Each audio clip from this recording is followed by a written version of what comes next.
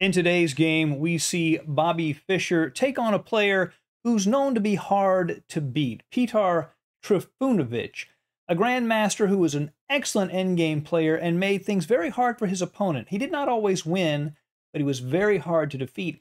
Let's see how Fischer handles a player like this, someone the other grandmasters couldn't beat. Can Fischer do so? Let us jump right in. Fischer has white, Trifunovic has black. Fischer begins with e4, e5, knight f3, knight c6. And of course, the Ruy Lopez is played by Bobby. A6, we're not going to play a Berlin today. He kicks that bishop and says either take the knight or move back. Fischer plays bishop to a4, knight to f6. And of course, this move directly attacks the e4 pawn. Fischer castles, and usually black will play a move like b5 here. But here, Trifunovic takes the pawn at e4. This is known as the open Spanish, where you're opening the center of the board very quickly. And forcing white to try to take advantage of that situation, because if you don't, you're going to be down material, and black's going to have a decent position. The move rook to e1 comes immediately to mind, right? Hitting the knight, aiming at the king. The problem is after knight to c5, black has a really good position. That hits that bishop. If you take on c6, you take with the d-pawn, and black has the bishop pair, and these pawn weaknesses on the queen side are not a problem because white's 4 pawns are on the queen side instead of on the king side, like in a exchange variation of the Spanish. So white does not usually do that. Instead, Fischer plays d4, trying to pry open this e-file and put the king in even more danger. If pawn takes pawn, white gets a strong position. Rook to e1, of course, that pins the knight to the king. d5, trying to defend that knight. But then just knight to d4, and black is under a lot of pressure here. If he tries bishop to d6 to create some tactics against the h2 pawn, a really cool variation here, white can take on c6, then bishop to h2 check. Now, if white takes that bishop, then black gets a draw with queen to h4 check, king g1, queen to f2 check. The knight defends the queen, you just go back and forth.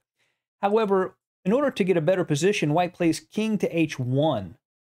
And there's no fork here because, again, the knight is pinned. And queen to h4, it looks like black is winning. But white has a very nice move here.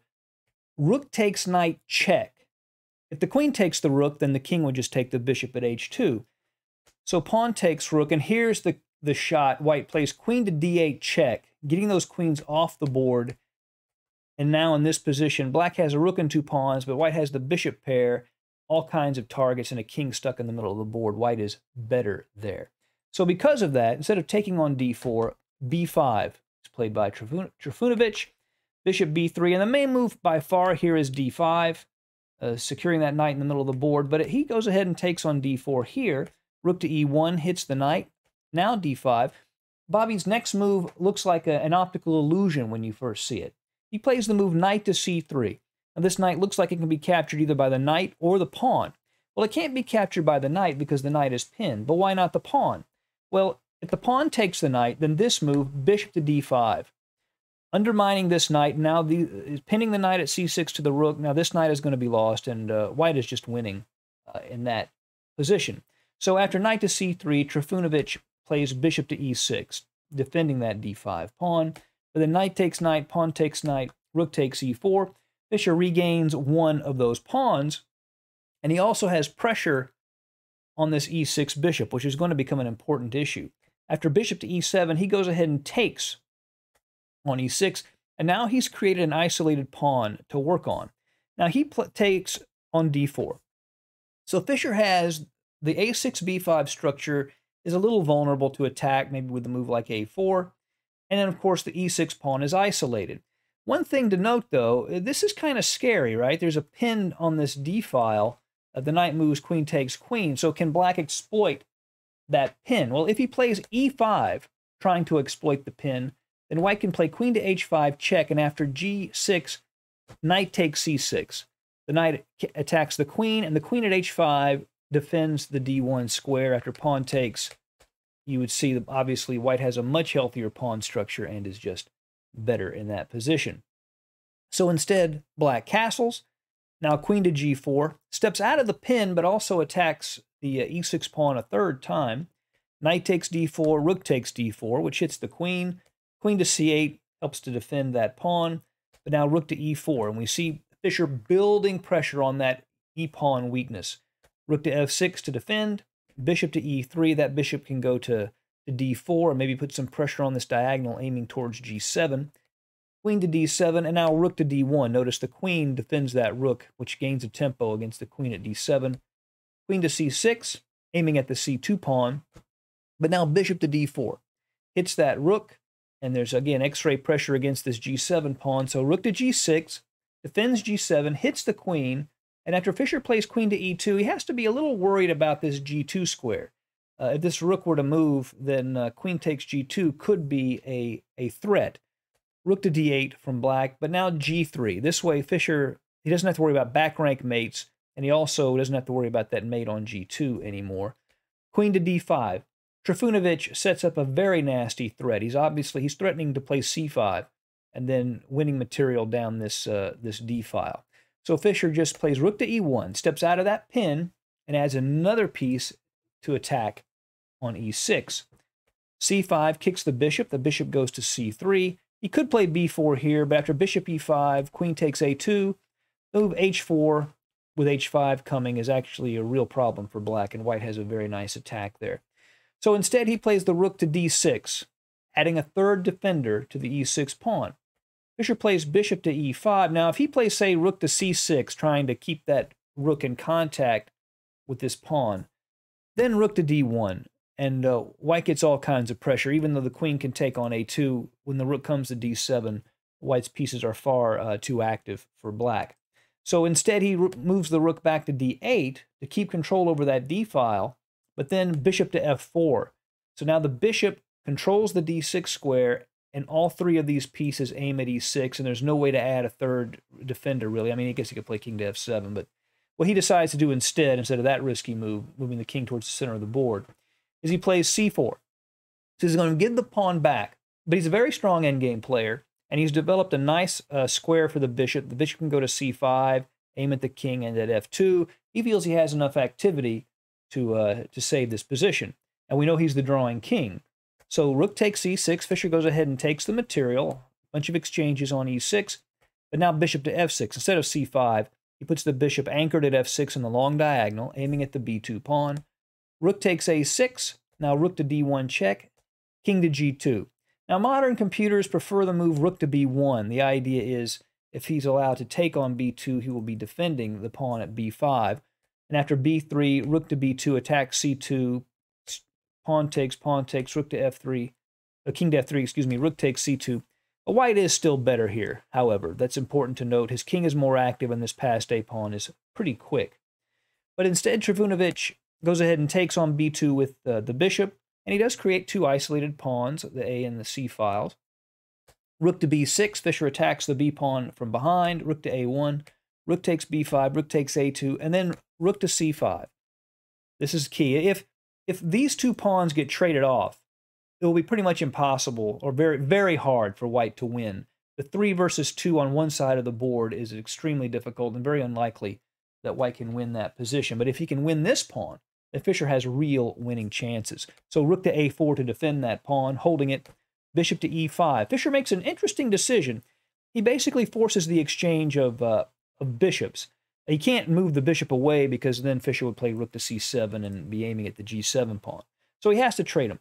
Usually rook endgames are seen as drawish, but Fischer has seen deeper. He knows he has real chances here.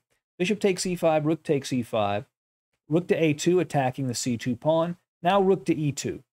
He has to maintain that pawn and try to win this pawn on c4 for the time being. King to f7, and notice how Fischer has blocked off black's king. It can't cross over, whereas white's king can move. Fischer's king can become active. King to f3, king to f6, king to e4. This does not allow black over, because if he plays king to e6, then king to d4 discovered check, and Fischer would win the pawn at c4. So instead, black plays g5, a common theme. The idea is maybe you can play it to g4 and have create backward pawns on a2 and c2 and try to limit the mobility of Fischer's kingside pawn majority.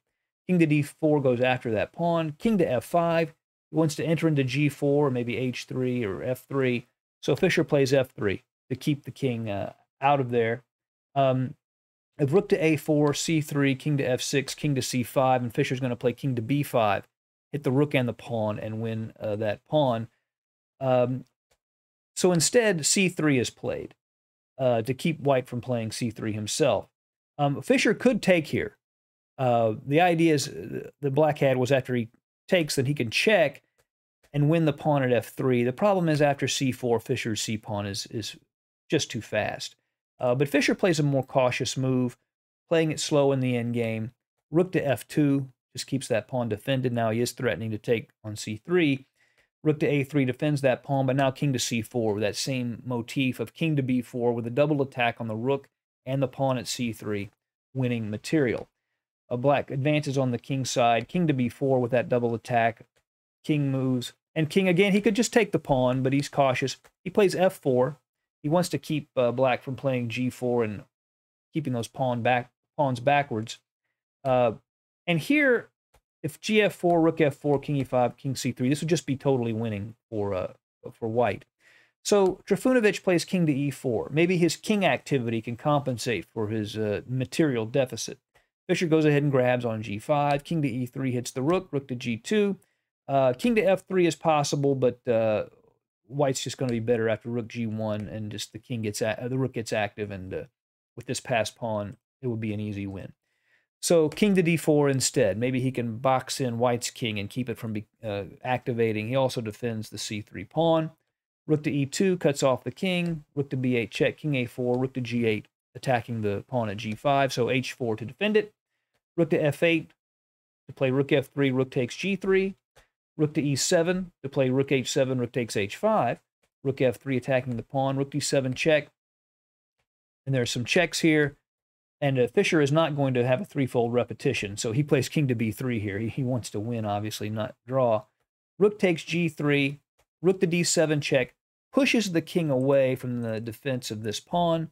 After king to e4, rook to h7. Now Fischer goes after this h5 pawn. King to d4, rook takes h5, rook to g1. And here black is really hoping for a miracle. Trying to play check on rook to b1. At the rook to h8, rook to b1 check. King to a4, rook to a1, king to b5, and this is the key idea.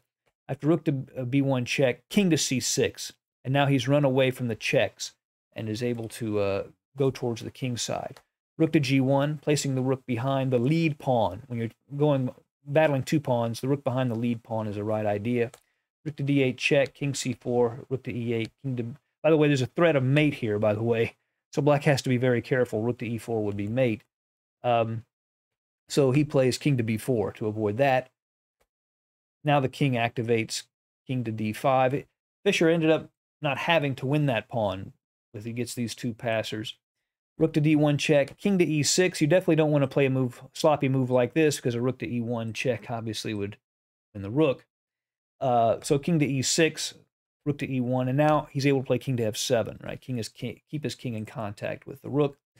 Rook to f1. Black can't exchange rooks. It'd be an easy win for white.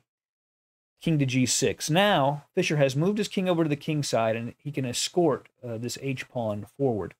Rook to f2, attacking c2. He hopes that he can take on c2 and advance his pawn to c1 faster than Bobby Fischer, but h5, rook takes c2, h6, rook h2, h7, c2, rook to c8. Fischer has his rook behind black's passed pawn. Black has his rook behind Fischer's passed pawn. But after king to b3, king to g7, black resigned. And here's why. Basically, these two pawns would be sacrificed for the rooks, and then the pawn at the g5 would win. So, for example, the king to b2, white just promotes to a queen. Rook takes queen, king takes rook, and then black promotes to a queen. Then white can take the queen, king can take the rook. Boom, and g6, and nothing you can do to stop the pawn from queening. So Trifunovic fought hard, strong endgame player, but at the end, Fischer was able to use that little bit of an advantage, the weak pawn at e6, and then that material edge to win a very nice game against Trifunovic. Hope you enjoyed the game. See you again soon at Chess Dog. Goodbye.